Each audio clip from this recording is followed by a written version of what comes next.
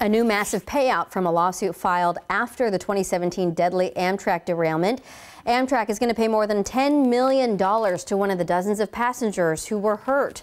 This time it's Donnell Linton. He suffered serious injuries and trauma when the train he was on derailed, crashing onto I-5 near DuPont.